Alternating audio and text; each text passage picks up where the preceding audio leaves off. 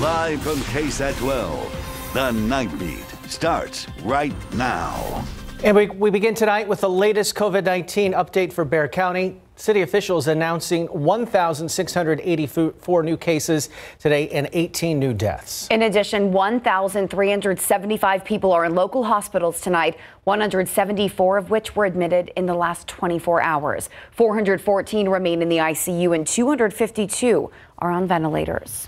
We have been following a number of reported problems surrounding the vaccine distribution at the Alamo Dome, and tonight city leaders addressing some of those issues head on. During tonight's daily COVID-19 briefing, city officials laid out modifications being made to the 311 phone systems for people scheduling appointments for their second dose of the vaccine. The Night Team's Jonathan Cotto tells us what you can expect to do if you're still waiting your next appointment.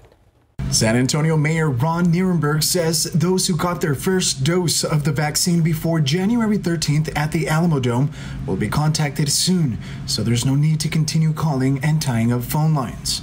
Metro Health will reach out to you via phone or email to provide you with an appointment time for your second dose. Nirenberg says there is a 21 to 28-day window to receive your second dose, adding every effort will be made to meet that interval of time. You can still receive your second dose later than that window, but we will be working very hard to make sure everyone gets it in the time frame it was prescribed. Many of those awaiting second doses will be scheduled for the month of February. The mayor encourages those who don't get a call 2 days prior to their allotted time frame to call 311 option 8 and select the newly added feature specifically for second appointments to be assisted. Tim, Courtney, this is the process that's in place. The modification has been made to facilitate the scheduling. However, the mayor says if you're in that early on time frame of the 21-28 days, not to fret. He assures you will be contacted. For those who received their first doses through WellMed or University Health, the second dose appointment should have been scheduled that same day. Reporting, Jonathan Cotto, KSAT 12 News.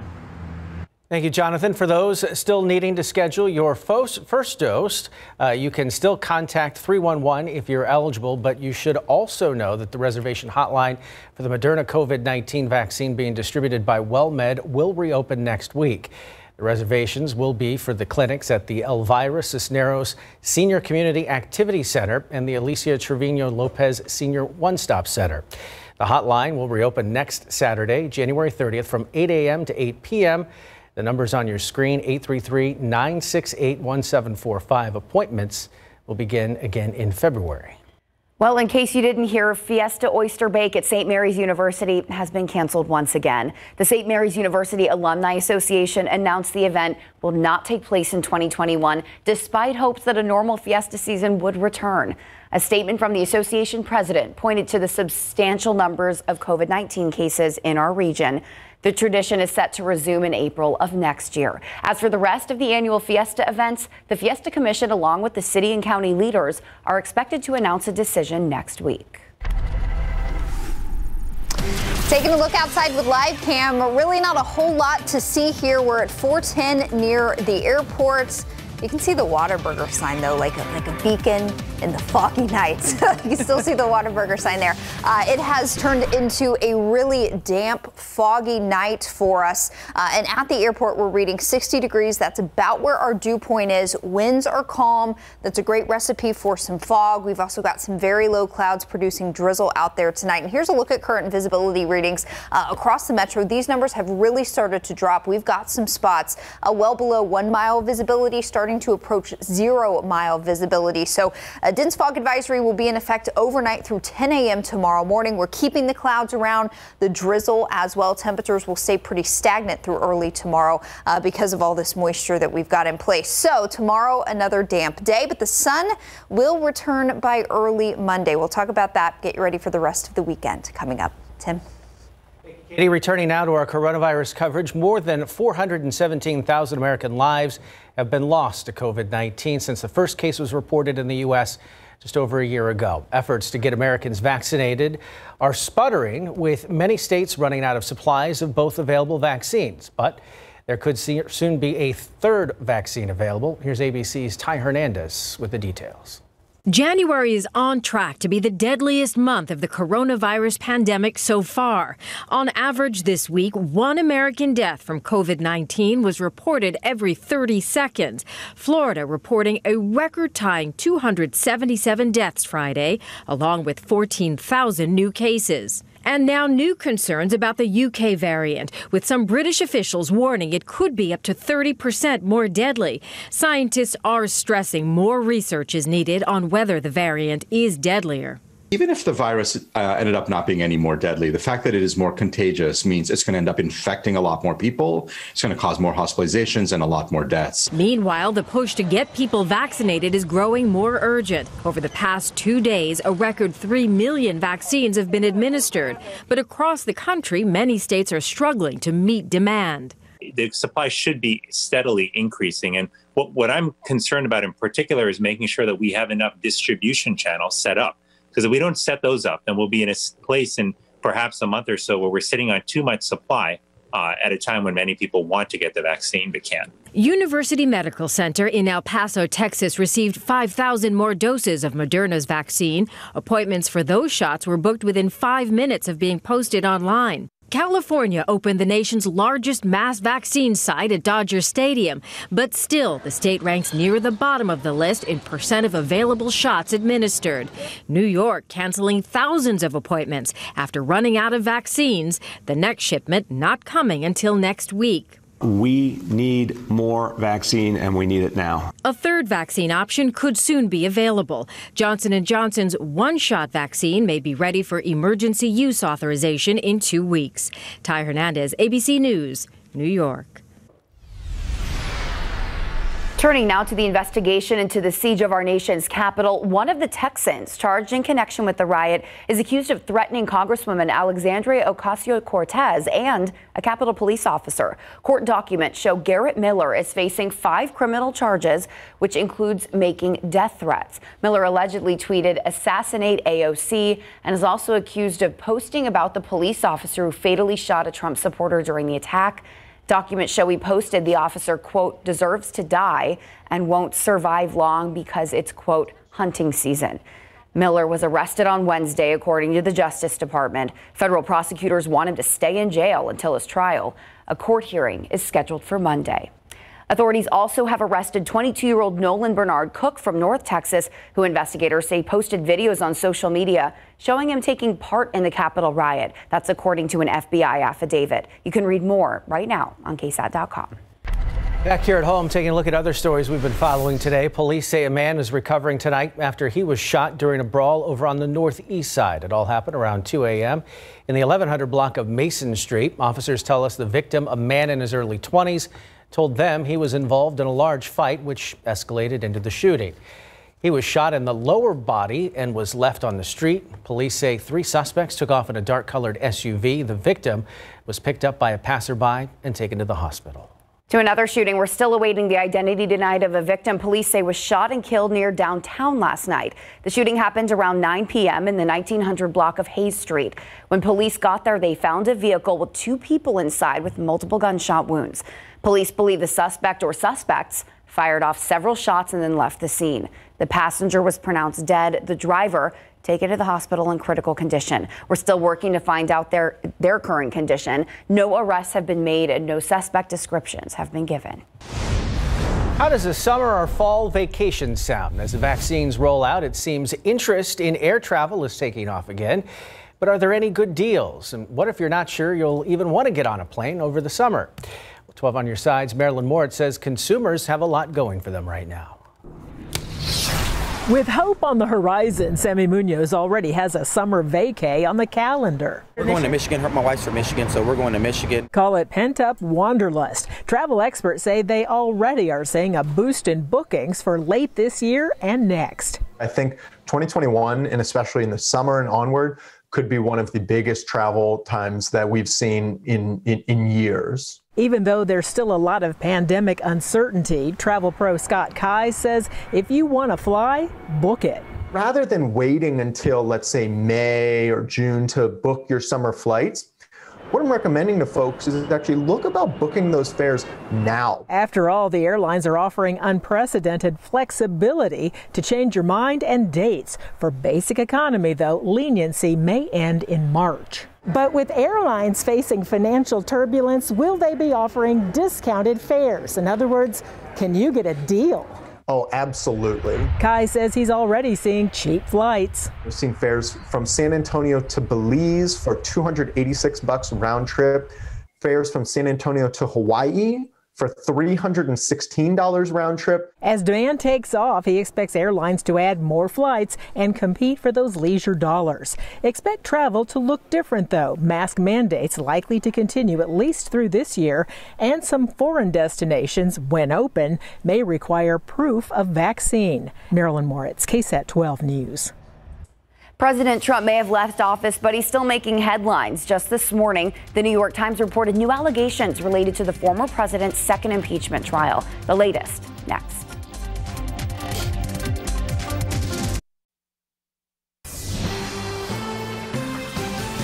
As the Senate prepares for former President Trump's second impeachment trial, the New York Times is reporting Trump is being accused of discussing plans with Justice Department officials to overturn the election while he was still in office. Here's ABC's Andrew Dimbert with all the details. The date of former President Trump's second impeachment trial is now set to begin the week of February 8th, more than a month after the violent attack on Capitol Hill. We have to address that and make sure it never happens again. House Speaker Nancy Pelosi will send over the article of impeachment on Monday. According to the Constitution, the Senate trial will begin at 1 p.m. the next day. Senators will still be sworn in as jurors on Tuesday, but both sides will then have 2 weeks to prepare. During that period, the Senate will continue to do other business for the American people, such as cabinet nominations and the COVID relief bill, which would provide relief for millions of Americans who are suffering during this pandemic. And now Trump is reportedly being accused of discussing plans with Justice Department officials to overturn the election while he was still in office. In a stunning report by the New York Times, citing unnamed sources, Trump allegedly discussed removing Acting Attorney General Jeffrey Rosen in order to execute a plan to pressure Georgia officials to flip the state's presidential election results. The man who reportedly worked on the plan, lawyer Jeffrey Clark. The Times reporting Trump allegedly mulled over whether to fire the acting AG and replace him with Clark because Rosen refused Trump's request to carry out the alleged scheme. According to the Times, Trump decided against firing Rosen only after top Justice Department officials threatened mass resignations. Clark telling the Times their report contained inaccuracies and that all of his official communications were consistent with the law. Trump declined to comment, according to the report. The latest report could have an impact on the former president's upcoming impeachment trial. Both Rosen and Clark could be called as witnesses. Andrew Dimbert, ABC News, Washington, D.C. Had a brief taste of spring yesterday. Lots of beautiful sunshine out there, and then gone. And then the haze of rain and drizzle. Sucked back in. Not even rain, though, really. I mean, annoying drizzle. Exactly. Yes, it's light enough that you wouldn't really need an umbrella or anything, but you need to run your windshield wipers pretty consistently. So we've got the drizzle. Yes, we've also got some dense fog developing. Here's a look at visibility now. Down at the airport, it is down below 1/4 of a mile, starting to drop down near 1/4 of a mile in a lot of spots. So this fog has really started to become more widespread and dense just over the past couple of hours. This is the view at the airport. So we've got the fog. That visibility is going to cause, some slowdowns on the roadways. And while the drizzle today hasn't made our roads very wet while there's no standing water, certainly roads are a little damp. So if you must be out late tonight, even into the day tomorrow, just make sure you're taking it easy on the roads and make sure you use those low beams when you encounter low visibility. Low beams for low visibility. Tonight, temperatures don't move much. We'll hover right around 60 degrees, upper 50s.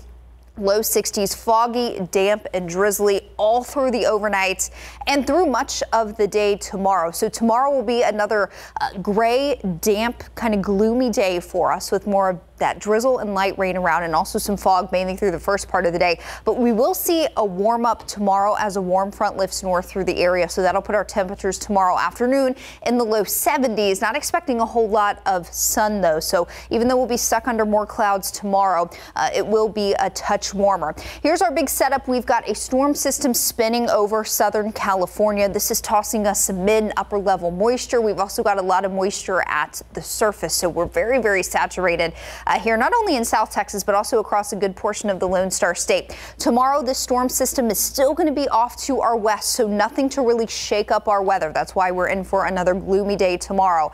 But late tomorrow night into early Monday, that low will move off to our east. It will bring a Pacific cold front through, so we'll see some clearing early in the day Monday. Also a nice drop in our humidity to kind of clear out all this mugginess and nastiness that we've got in place this weekend. Temperatures mid to upper 50s in the hill country, mid 60s down near the Gulf of Mexico. Our dew point numbers are also kind of right there with our air temperatures. So we're very saturated. Our winds are light. That's why we've got the fog developing, starting to again become quite dense in spots, reading 0 mile visibility in Beeville, also 0 mile visibility in Rock Springs. So the Weather Service has gone ahead and issued a dense fog advisory for these counties in gray through 10 a.m. tomorrow. I would not be surprised to see essentially our entire viewing area under a dense fog advisory tonight through early tomorrow morning. So again, if you've got to be out early tomorrow, we're going to have some damp roads because of the drizzle and light showers. Also reduced visibility because of the fog. So please take it easy if you've got to be out on the roads tomorrow. Back half of the day tomorrow, we do stay cloudy. There could be some lingering sprinkles around. But I think as far as any light shower activity and that drizzle, it's going to be mainly confined to the first part of the day, as Futurecast illustrates through early tomorrow morning. As we get into the afternoon, any light showers and drizzle that should start to ease up just a little bit, but we will stay cloudy and muggy under this deck of clouds all the way through early Monday. Here comes that weak front early Monday. That's going to really clear things out for us, and we'll start to see plenty of sunshine by mid-morning on Monday. Also a big drop in humidity there to start the work and school week, and overall next week looks pretty nice. We'll keep checking on visibility throughout the rest of the hour. Keep a close eye on the roadways for you too, and another look at the forecast coming up, guys. Thank you so much, Katie. Spurs really had their hands full with the Mavs, Larry. Yeah, in particular, Luka Doncic. I'm telling you what, he just makes the game look so easy. He's got 30 triple-doubles in his short career, 5 on the season, and he almost had another last night. Plus, UTSA Hoops going for a weekend sweep of Southern Miss coming up.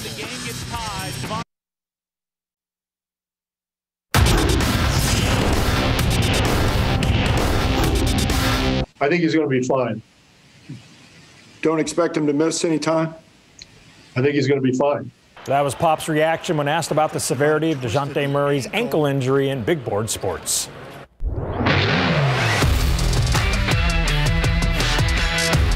Losing point guard DeJounte Murray 1 minute into the game with the left ankle sprain last night certainly put the Spurs behind the 8 ball. It really hurt their perimeter defense. The Spurs trailed by as many as 18 in the second quarter, but clawed back within 1 with a minute left in the game, only to lose 122-117. Pop said he was proud of the way his guys fought back. But in the end, Luka Doncic was just too much for the Spurs. He had 36 points, 11 assists, and 9 rebounds to lead Dallas. In the last 3 games, the Spurs had to defend Damian Lillard, Steph Curry, and Luka. For big man LaMarcus Aldridge, trying to stop those guys off a pick and roll is brutal. Man, it's tough. You know, you're just trying to force them to take a tough shot. You know, force them to have to make some decisions and, you know, hopefully turn it over. You know, we, you know, were there all night on Luka. He made some tough shots, you know, even that one late, you know, in the fourth on me, you know, I cut him off. He stops, he spins, goes glass. I mean, you know, that's you know, I can't be mad about that shot because, you know, I was there, I was in front of him, and, you know, he just made, you know, a good shot. Bad stat of the night, the Spurs trailed by 15-plus points for the 5th time this season, and they've lost each of those games. Up next for the Spurs, the Washington Wizards, and we're not exactly sure what to expect from them. They've had 6 straight games canceled after beating Phoenix January 11 due to COVID-19. 6 Washington players have tested positive for the coronavirus, and 3 other players were sidelined after contact tracing. After more than a week off, they finally returned to practice on Wednesday. I know one thing, we're going to give great effort. We know we haven't played in, 2 weeks. That's a long time. That's a very long time. But there's no excuses. We're excited to play. We're going to go out there and give a great effort. We're going to give ourselves a chance to compete. And I think it's going to come down to there's going to be some rust. I know that. Brooks also said he's not sure if guard Russell Westbrook, who's coming back from a quad injury, will face the Spurs. Coach said Russ is trending in the right direction. So the Spurs will host the Wizards tomorrow night at 7 at the AT&T Center. UTSA men played at home trying to sweep a two-game series against Southern Miss, and it was raining three-pointers at the Convocation Center. First half, Keaton Wallace feeds freshman Jordan Ivy Curry from downtown. Curry made a career-high three-pointers. Roadrunners led 42-36 at half. Second half, tied at 45. Javon Jackson fakes a three. Defender flies by, and then he buries a three, and the Roadrunners go up 48-45, giving him a game-high 24 points. 35 seconds later, Wallace gets free for a corner three for 3 of his 12. Roadrunners take it 78-72, hitting 13 triples. In Big 12 play, number 2 Baylor at Oklahoma State. First half, ball goes inside to Caleb Boone for some jam. The Cowboys led by as many as 6, and 36-32 at halftime, the Bears' largest hold half this season. Second half, Bears up 3 and pulling away. Jared Butler for 3, then another 3 from the wing. And how about one more from the other side? He scored 22 points, and the Bears win 81-66. We had a top 10 upset in Norman, Kansas at Oklahoma. Second half, Emoji Gibson steals the ball from Kansas, and he goes coast to coast to the layup and 3-point lead. He scored 10 off the bench, and the Sooners upset number 9 Kansas 75-68. The Jayhawks' third straight loss. And coming up later in sports, we had an instant classic today between Taft and Harlan in girls high school basketball. Guys, we'll look forward to it. Thank you very much, Larry. We'll be right back. Stay with us.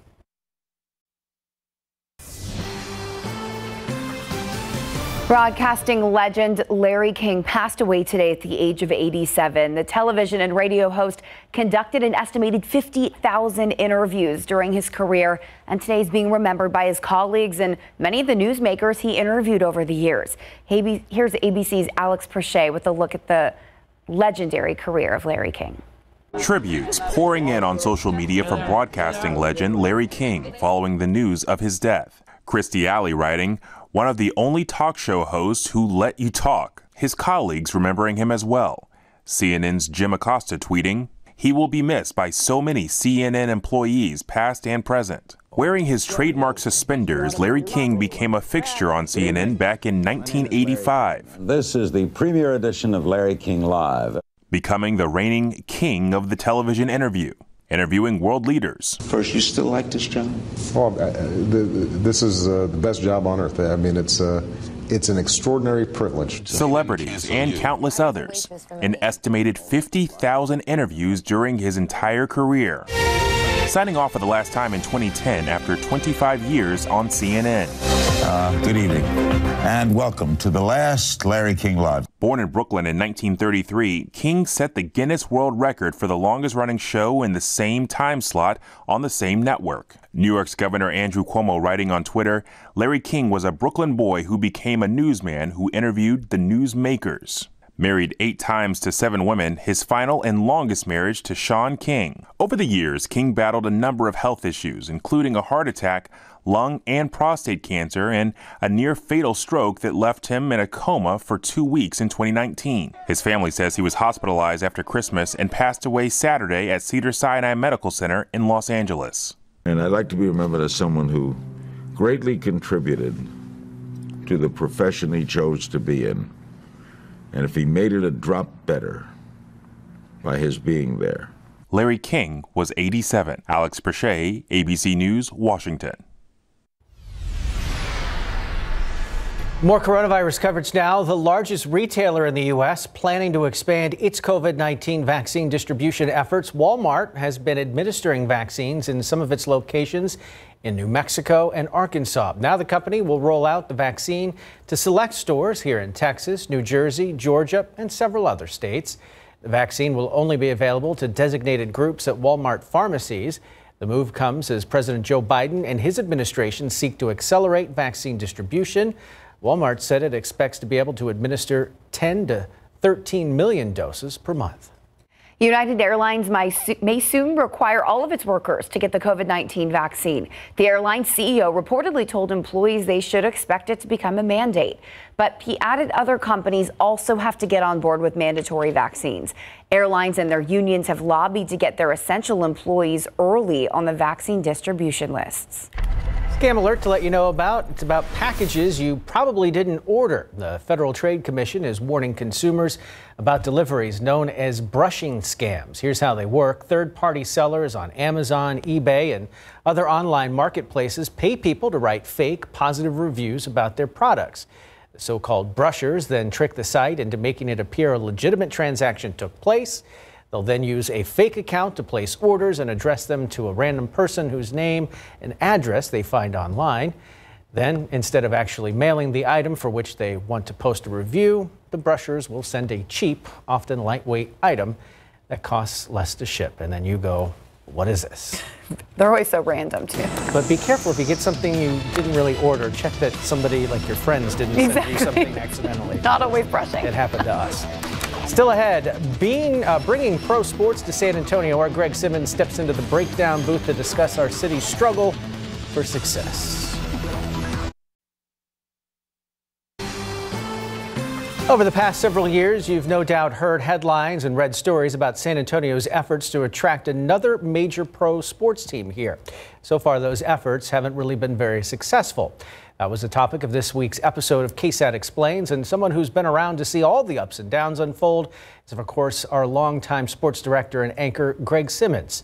Tonight, he steps into the breakdown booth to share what that's been like. Hi, this is Greg Simmons, and I've been fortunate to work here at KSAT 12 for the last 40 years, going on 41 now. And before that, I was in radio in this market for another 8 years. And that said, it gave me a front row seat to seeing sports develop here in the Alamo City, starting as far back as when the Spurs, the old Dallas Chaparrals, moved to San Antonio and set up shop here, getting to see the birth of the NBA here in town, going from ABA to NBA.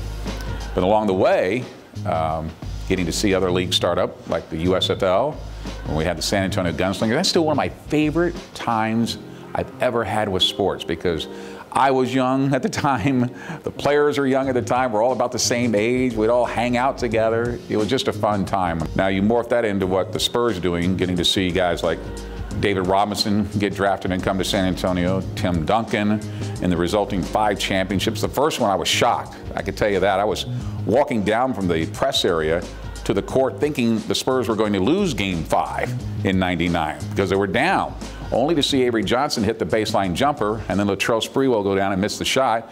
And you look up on the scoreboard, the Spurs just won. It's their first ever championship.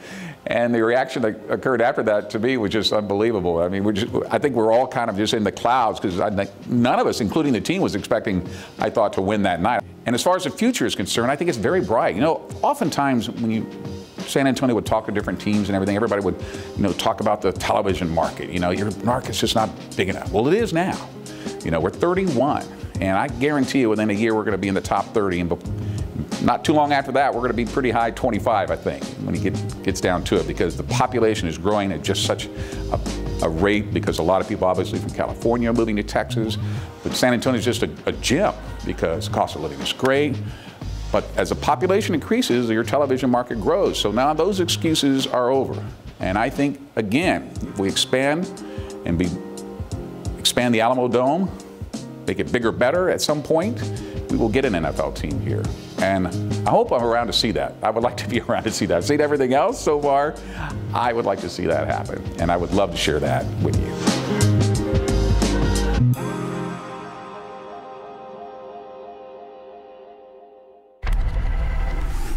Greg says it, so it will be. Is that how it works? I think so.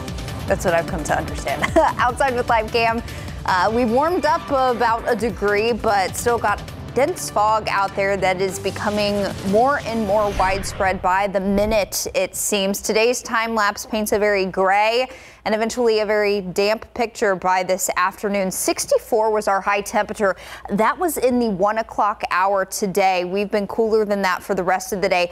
And as kind of damp and gloomy as it's been today, only a trace of rain at the airport. So these next couple of days really not going to do much for us in terms of rainfall, even though it will seem like there's just kind of a constant steady light rain out there. Here's a current look at visibility. Everyone in and around the metro area is below a mile. Most of us down closer to a quarter of a mile. We'll take a look at a now expanded dense fog advisory and take you through your Sunday once again, coming up in just a couple minutes. So driving in this type of weather, we were talking about it earlier, it is wet, so you have to be careful on the roads, but that windshield wiper is so annoying because mine started squeaking because it's not quite raining hard enough to actually get it going full blast. That was my situation today, driving all over town. Yeah, I feel you. I was getting way more annoyed than I should have been. Yeah, it's that weird, like you can't find the right speed, and if you just have it off, then you've got to kind of hit it every few Exactly. seconds. We're going to do the same thing tomorrow, so get ready for that. Yeah, not the prettiest weekend, that's for sure. Clearing won't really take place until very early on Monday morning, so get ready for another kind of gloomy day tomorrow. Out there, yes, it is foggy. Air temperature is 60, dew point is 59. We've got light winds, good recipe for some fog. Now, something I want to mention heading into tomorrow. Here's today's pollen count. Mold was moderate, Mountain Cedar high. So I think we'll kind of see those roles become reversed tomorrow with all the moisture today. That should hopefully wash out some of the Mountain Cedar, but mold could see a nice uptick heading into tomorrow just because we've got all the moisture, very light rain and drizzle around. So something to keep in mind. Earlier this afternoon, it was very hard to detect anything on radar because that rain, that drizzle was so light, very hard for radar to see. And now we're starting to pick up on some slightly heavier shower activity, but this is still some very, very light shower activity, mainly east of San Antonio and 35. So we're going to continue to see these very light showers pace through tonight and through at least the first half of the day tomorrow, with even some lingering sprinkles into tomorrow afternoon and evening. But even when you zoom out, very hard to see those very light showers there. So Futurecast heading into the overnight hours keeps us cloudy, foggy, with drizzle and some light scattered showers around, and that's how things will stay, I think, through the first part of the day tomorrow, certainly through lunchtime. Now, as we get into the afternoon, notice off to the west and well to the south of Cotulla, down closer to Laredo. Our forecast models want to try to clear out some of this cloud cover. A few of our far southwesternmost counties may see some sun tomorrow, but the majority of us will be locked into the clouds again all day tomorrow. But as we head into the afternoon and evening, I do think some of the drizzle will start to let up just a bit. We'll see our cloud heights raise just a little bit, so that should take some of the drizzle away. But I certainly can't rule out some lingering light showers and a few sprinkles into tomorrow afternoon and evening. Things start to improve as we get into early Monday morning. We're going to have a Pacific cold front move through very late tomorrow night. This could produce some rumbles of thunder, I think, up closer to the Austin area and then points north. I'm not counting on any storms in and around San Antonio tomorrow night through early on Monday with this boundary coming through. Certainly a couple more isolated showers possible through dawn on Monday. Then that will continue to work off to our east by 9 a.m. We're seeing plenty of sun here, and by the afternoon, even our easternmost counties will see some sunshine on Monday. We'll also see humidity drop in a very nice way on Monday. Until then, another gray, gloomy day tomorrow. I think the messiest, or what may seem like the rainiest part of the day tomorrow, will be the first part of the day through lunchtime or early afternoon. But I mentioned all of this very light rain is not going to add up to much at all. If you're lucky, you may see a little bit more than 1/10 of an inch of rain, but a lot of us will probably see just a few hundredths of an inch of rain through Sunday. So dense fog advisory has been extended now. Some of our southern and southeasternmost counties. This will go through 9-10 a.m. tomorrow morning. Fog certainly could be dense in spots, could even be dense and widespread through early tomorrow morning. So if you do need to get out late tonight, early tomorrow, just make sure you take it slow on the roads and use those low beams. Here's how your temperatures play out through early tomorrow. Upper 50s. Low 60s. It will be warmer tomorrow afternoon. More of us climb into the 70s, but we will be stuck under those clouds. Very nice weather, more spring-like weather returns by early next week, guys. We deserve it after the drizzle. Yes. Longhorns' new head coach looking to fill out his coaching staff. Yeah, Steve Sarkisian has head coaching experience in college football, but most recently he worked as an assistant for Nick Saban. So when it came to hiring his staff at Texas, what lessons did he take from Nick Saban? And right here in town, Cody O'Hara was money for Taft in the clutch. Coming up.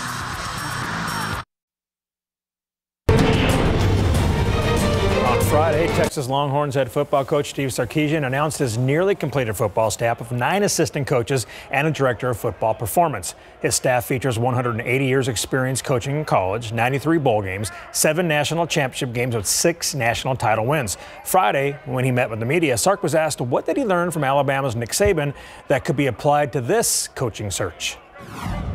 Hire the best coaches, hire the best people for the job.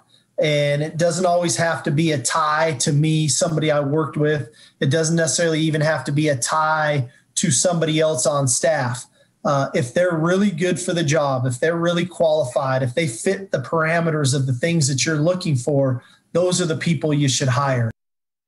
Sark will hire Montana State's head coach Jeff Choate as inside linebackers coach to finalize his roster. This after things fell through with Mike Stoops.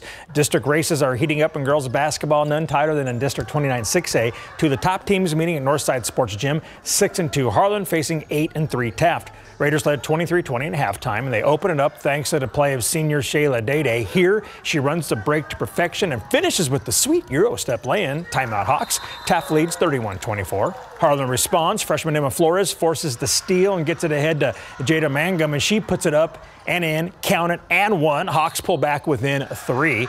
Let's head to the fourth quarter now. Harlan ties it up. Ariel Gordon fights for the rebound and gets the runner to fall. Timeout Taft, and we're tied at 43. Now both teams trade buckets. Taraja Thacker going to spin in the paint, gets it to rattle in. She led the Raiders with 19. They lead by 2, but Harlan ties the game again at 55 with a pair of free throws with 25 seconds to go. So with the game on the line, the Raiders swinging around the perimeter to Cody O'Hara, and the junior drains the baseline jumper. All kinds of cool. 2 of her 4 points, and they come at the biggest moment. Harlan's final shot is no good, and the Raiders celebrate a hard-fought victory, 57-55. It feels like a dream. I always say my teammates to pinch me and wake me up, but it was amazing. I was just stressing out, frustrated. I'm glad my team pulled through. We've been working together as a team. I think we have a strong bond together. We're just friends, good with each other. We just know each other very well, and we know each other how we play. Taft will face Warren on Tuesday night at Harlan District Gym. Tip is scheduled for 7:30. St. John Paul, the second Catholic high school, is looking to win back-to-back state championships. Last season, the Guardians went 16-1 overall and 12-0 in district. They won 14 straight to end the season, capped off by winning the TAPS Division III state championship for the first time in program history. This season, they're 7-1 and playing some great football, knowing every single team is trying to knock them off. The pressure is on, which motivates them to win. And now now that we have a lot more pressure, it's a little harder, definitely, but I think it's a good challenge. A little bit of pressure, but like good pressure. We want to win and try to keep our state title. John Paul, too, has a great shot to repeat, thanks in part to Emily Rompel, who's nearing 100 career goals. Amazing. We go one-on-one with the junior forward tomorrow night on Instant Replay. We'll look forward to it. Thank you, Larry. You got it.